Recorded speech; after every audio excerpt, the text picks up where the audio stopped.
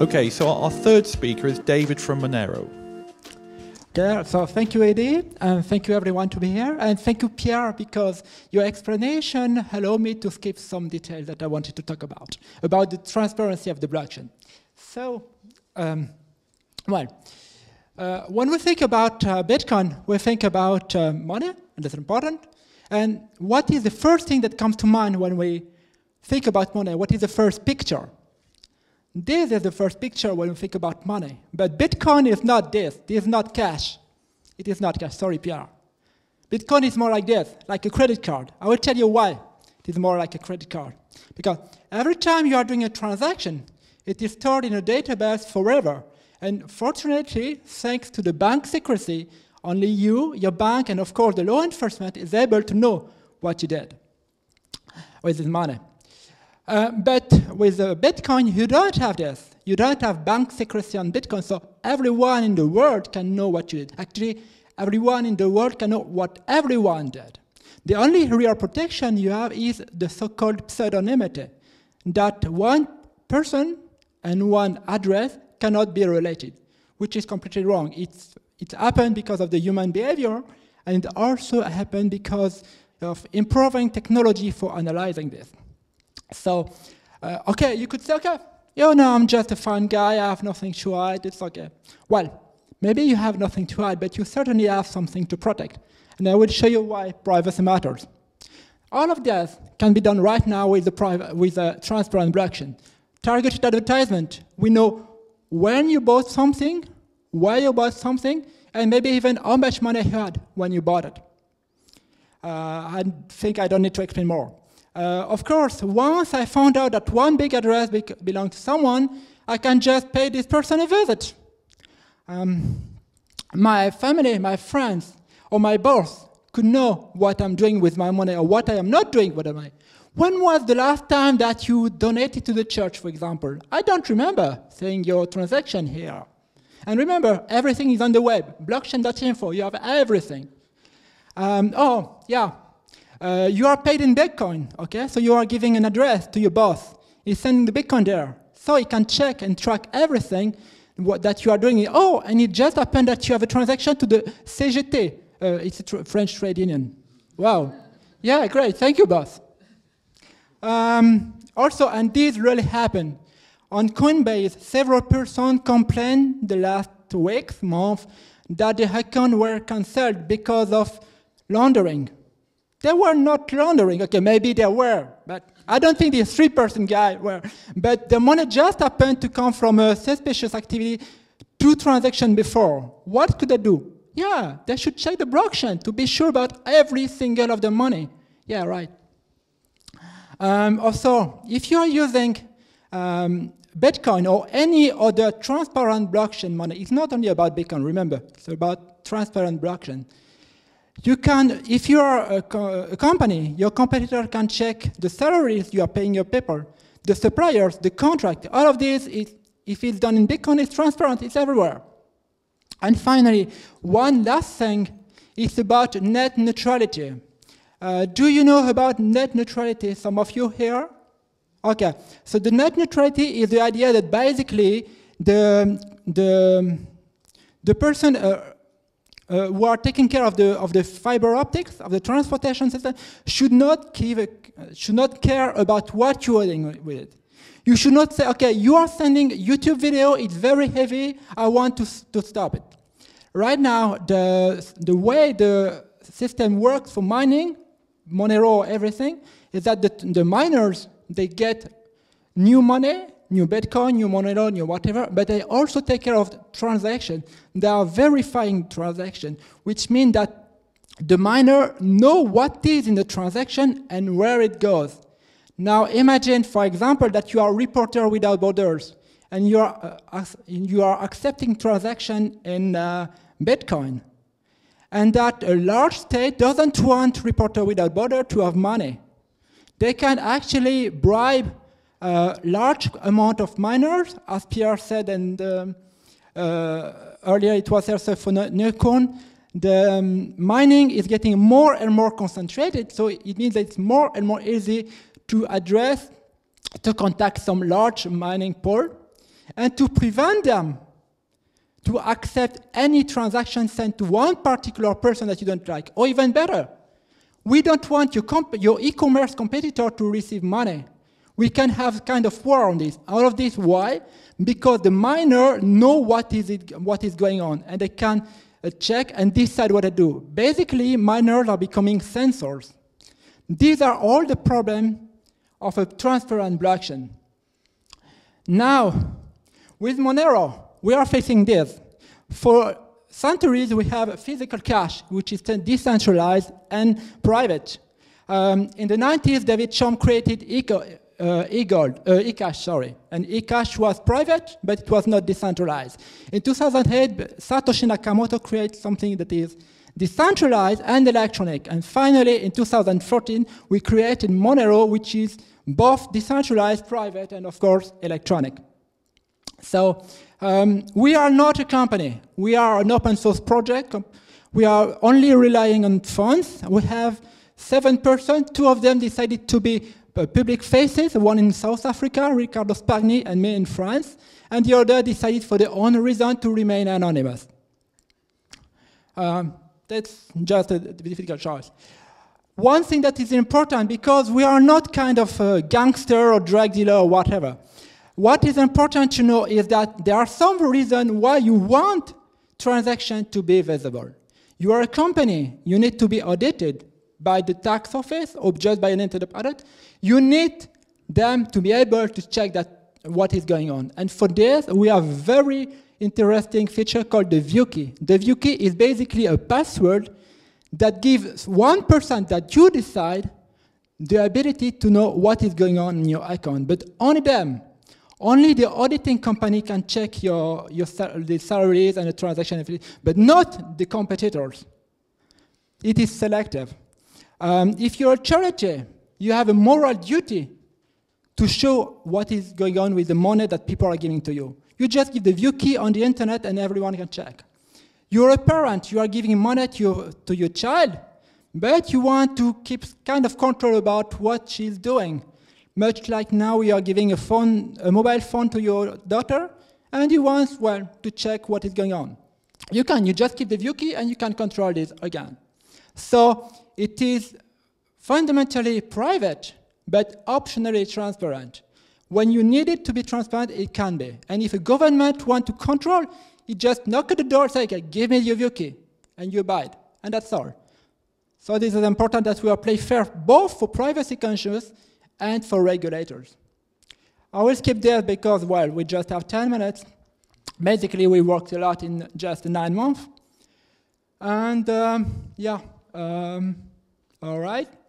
This one I will skip it also. It's about the various software that we created. We talk about money. It's much more than money, we believe, really. We are constantly improving with new innovation on the system, on the Monero system, and we continue to do so. For example, we will add I2P, a router. What is I2P? I2P is basically something that prevents you to hide your IP address also. So if you want to be completely private, you have to have the whole chain of security to be private. And right now, when you are using any transparent blockchain, or any coin, by the way, your IP is still public. Again, if you want to hide it, you can. This is one of the things we are working on. And also, we consider that assets and building blocks on the blockchain can be more than money, because remember, Bitcoin and Monero and everything is not about money. It's about transaction. It just happened that one of these transactions is called money, but there are a lot of others. Contracts are transactions. When you are writing patents and you want them to be completely recorded on the blockchain, these are also kind of transactions like a notarial service in a way. All of these are the future of the blockchain, on top of money. And then I think, yeah, this one, I say, it's okay, it's my name, and Ricardo, who is also accountable, so if a regulator wants to have any information, just knock in France or in South Africa. And I think this is it. If you have any question, I will be very happy to answer. Excellent. Can I just tell you, David, that if you come and pay me a visit to steal my bitcoins, I'm pretty sure I can take you. No, I'm joking. Right. Does anyone have a question for David? Symbolic question. Why is it called Monero? Yeah. Monero is the Esperanto name for money. We wanted something that our target audience is 7 billion people. So, well, better to have an international language.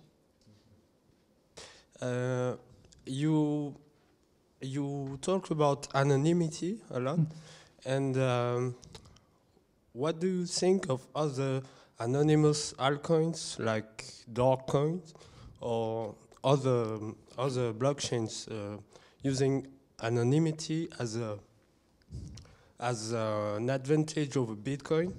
And do you think anonymity is the first advantage of Monero next to Bitcoin?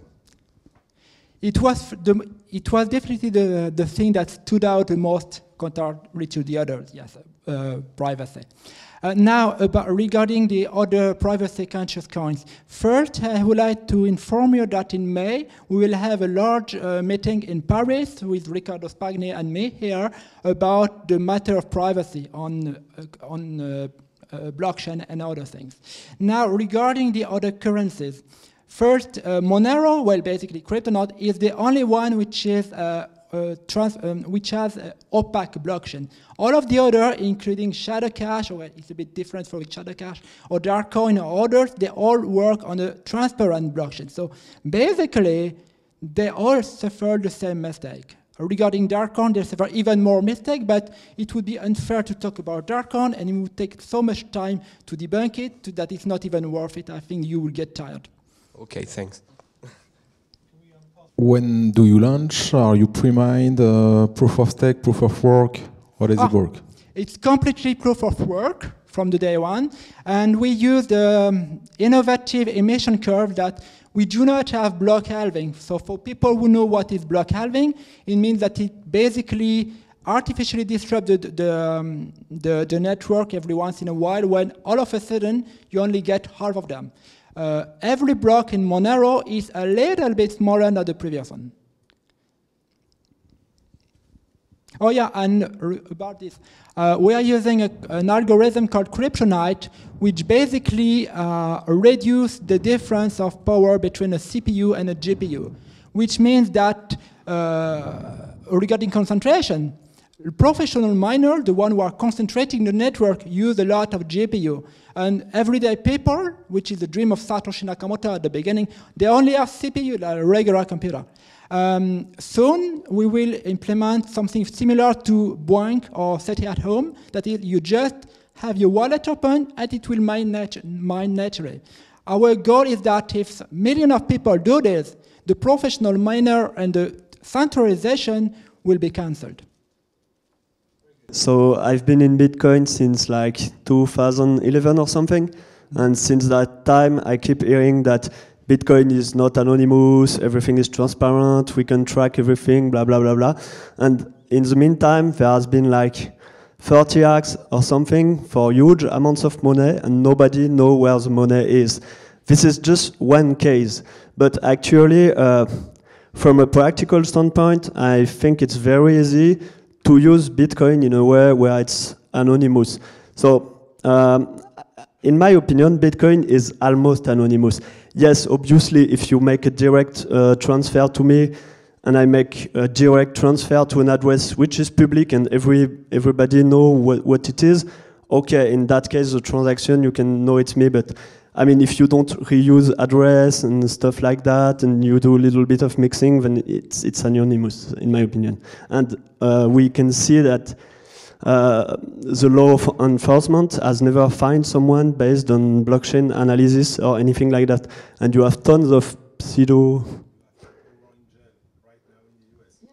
You're talking about who? Russell Rich? Yeah, but Russell Rich was not found by blockchain analysis, not at all. He was found because he used the mails and identity that he had for stuff like that. He was never caught because of blockchain analysis. It's just There's no, and even when they caught Rolf Ulrich, they were not even able to catch all the other guys who were dealing on Silk Road, except those who has identification information like IP and email. So I think Bitcoin is kind of anonymous. So, but that's my opinion. Okay. If people are so stupid that you don't need to track the blockchain, it's better. Less work and the same result. It's normal that the FBI did it, and they were right. First thing. Second, we are okay. CoinJoin doesn't work, by the way. Doesn't work anymore. Right now, most of the Bitcoin users are not that stupid, okay, except maybe on Bitcoin Talk, but that's different. But we are not targeting mainstream user. Mainstream user won't do half of the thing that we are doing now, first thing. Second, the technology for analyzing on an industrial scale the blockchain is arriving right now. I would just suggest you to check about the chain analysis. It was on Bitcoin Talk 1 week ago, and they are doing it professionally on this one. So when it comes to identifying, it will happen. It took time. It took something like 4 years, but it's coming. And again, if you need transparency, there are better way to if you need to have transparency. For example, you knock at the door, you say, you need to give us the password. Period. No, just there is one technology that people can use to stay anonymous, which is Tor. What do you think of people using Tor in conjunction with another coin instead of Monero? Okay, it's good, but not good enough. First, Tor, okay, by the way, we're using I2P instead of Tor for several technical reasons, but also because the way Tor works is still a little bit centralized. I didn't talk about it, but we are actually 3 pillars in Monero. Like there are 5 pillars in Wikipedia, there are 3 in Monero. First one is privacy, the second one is decentralization, and the third one is about scalability. For example, you know about the blockchain size block limit on Bitcoin. We don't have this, so we can handle much more transactions than Bitcoin could, except if Gavin succeeds to convince the Bitcoin community to change this. So Tor is good. I mean, it's really good. Still, it seems not to be good enough for certain things, and well, it's better to have 2 options. Actually, for the technical reason, Tor was not perfect for this. Okay, David, on that, thank you very, very much. Thank you.